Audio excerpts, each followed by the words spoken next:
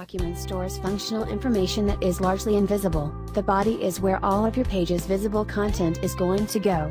So, to complete the basic structure of our HTML file here, I have the bodt.htm file open from o2_04 directory. Although again, if you're just working on the same document in each movie, it's okay. Because they're all building right on top of another. So, the first thing we want to do is add body tag. Now, the body tag is not nested inside of the head tag. It is a sibling of the head tag, meaning it is on equal level with it. So just after the head tag, I'm going to go ahead and open up a body tag. And then after the body tag, I'm going to hit return and then close the body tag. Okay. Now regardless of how your code editor is indenting them, it doesn't really matter. You can see it's just bringing a little tab there for me. You just want to make sure that it's not inside the head tag itself. The body tag is necessary for us to have any visible content whatsoever. So underneath the body tag, I'm going to go just below that online and I'm just going to type in some text. So I might say something like page content. Now if I save this and preview that in a browser, you can see that the only thing that reads on the page there is just page content. It's not really formatted any one specific way. And I want to be clear about this. CSS controls the styling and formatting of the contents on our page.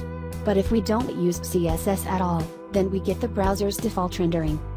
And right now, we're seeing the browser's default rendering of the paragraph. In fact, if I inspect the element, I can see inside of the body. It really doesn't have anything. It just has sort of a placeholder there. Alright? So it's just getting sort of default rendering. So we want to correct that. I'm going to go back into page content and I'm going to surround this with an H1 tag. Now the H1 tag, if you remember this from earlier when we were talking about syntax. This is a top level heading.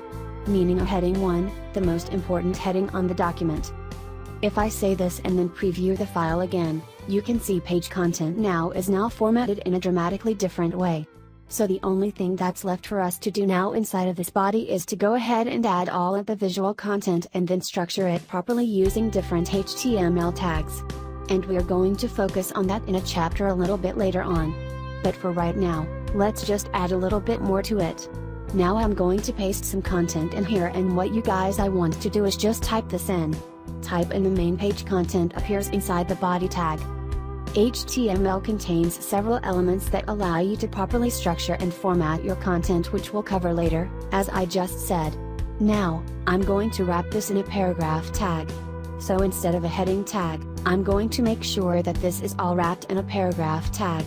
If I can save this, go back to my preview and now I can find my paragraph. Now, don't worry about that blue line.